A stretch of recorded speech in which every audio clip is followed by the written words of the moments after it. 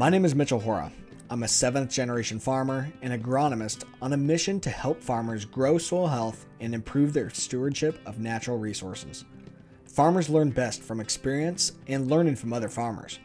We need to hear about what is working and see it on our neighbors' fields before we take the plunge on our own farms. In the Saginaw Valley area of Michigan, groups of farmers are banding together in peer groups to learn and experiment to improve the health of not only their soils, but ultimately of the Saginaw Bay. Mother Nature's always going to win, right? I mean, that's she has the final say in everything in agriculture. It's important. We're doing things, not trying to outguess it, but we're mitigating risk. We're trying to hone in on what the soil biology itself is doing for us. My name's Justin Krick. I'm a 6th generation farmer here in Frankenmuth on John Schluckbeer Farms.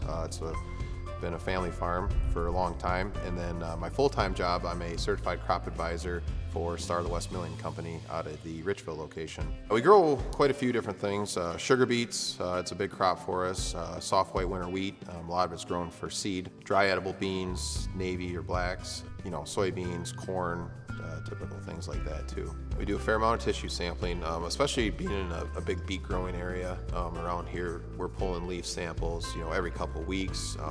And it's also very important to make sure that your nitrogen is balanced within a sugar beet, just to make sure that the quality of the sugar is going to be good come time to harvest. As much as we know about soil, we hardly know anything about soil, right? So I think that's going to be an open-ended thing probably for my lifetime and those after me. But we need keep expanding. The precision world is just moving so fast. What does that look like for farmers in this area that are utilizing precision ag and utilizing data-driven insights? We're trying to gain efficiency on everything. We're increasing yield because we're applying fertilizer to areas of the farm that are going to utilize it, and instead of putting a flat rate of fertilizer out there on an area of a farm that's not ever going to produce that type of crop, we're going to put it where it will. Yeah. And so guys are seeing yields go up, costs go down, and it's beneficial all around. What does that look like to be able to now take this data that I just spent money to gather?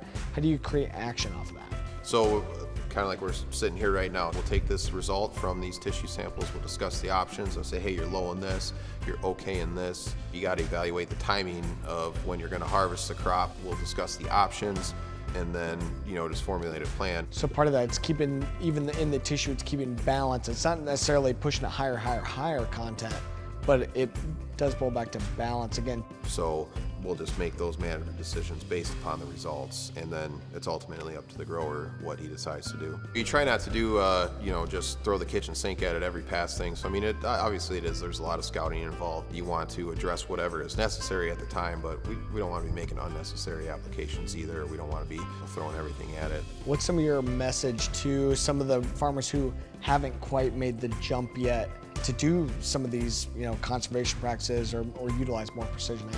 First thing I'm always going to tell you is get your field soil sampled. That's number one. And get that soil balanced out, and you don't have to do it all in one year, and you can make way better management decisions based upon that.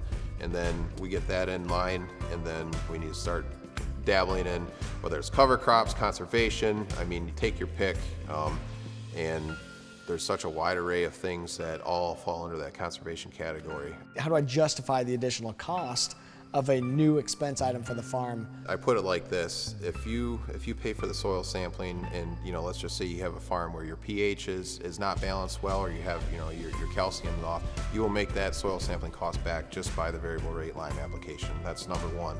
Even it might be something just pulling a composite sample, which is a lot cheaper, and just starting there and showing is like, well, this is what it says. I think that's a problem, and then you just kind of build upon that. So same thing. You can start small, but you need to be doing something.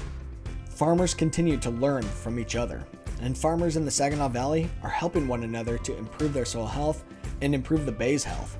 From farmer to farmer, it's the Bay way.